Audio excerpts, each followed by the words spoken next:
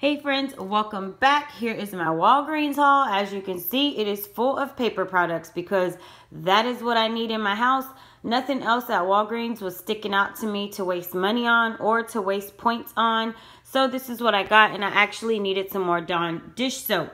So the Dawn dish soap is on sale for 99 cents. There is a 25-cent coupon. However, I did not use it. I believe it's online on the Walgreens app, and also check the P&G. I'll tell you why I didn't use it.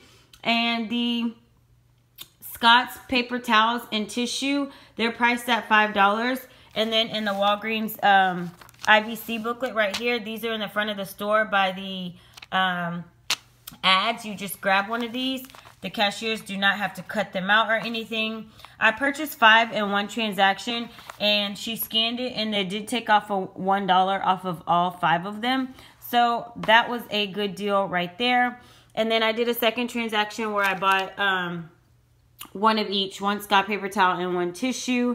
And then on the second transaction, I bought the Dawn as well. So on one transaction, I purchased 5, which was 3 tissues and 2 paper towels. I had the cashier scan this right here, and 4 times 5 is 20. So I wanted to make sure that my total was at $20 because I wanted to pay with points.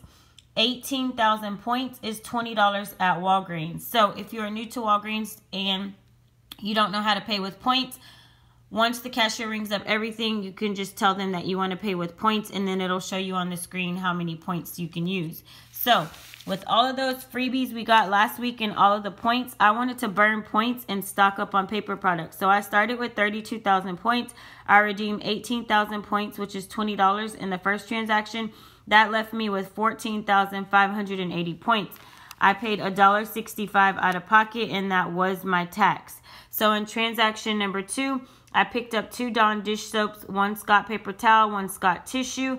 Had the cashier scan this right here for me. That took $1 off of each, making them $4. My subtotal was $9.98 with tax 82 cents. That comes to $10.80. I redeemed $10 in points, which is 10,000 points, and left me with an out-of-pocket of 80 cents. So as you can see right here at the bottom, redeemed 10,000, and I have a closing balance of 4,580 points. No, I don't have a lot of points, but guess what? The way my bank account is set up, I don't have money to be wasting on paper products. So if these are cheaper at another store, it doesn't matter to me because I paid with points at Walgreens, and it makes sense to me. If I have 30,000 points, I'm going to stock up on paper products and burn those points to pay for the things that I need in my home. And you guys follow me on Instagram. Some of you, my stockpile is struggling, and I am all about building my stockpile back up. So this is all I did at Walgreens.